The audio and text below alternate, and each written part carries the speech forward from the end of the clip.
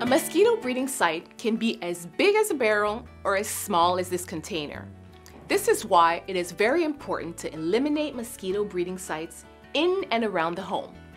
Wash and change the water in containers at least every 7 days. If you have water barrels, remember to keep them well covered and wash with soap at least every 7 days. If you live in an area where there are many mosquitoes, protect doors and windows with mosquito nets.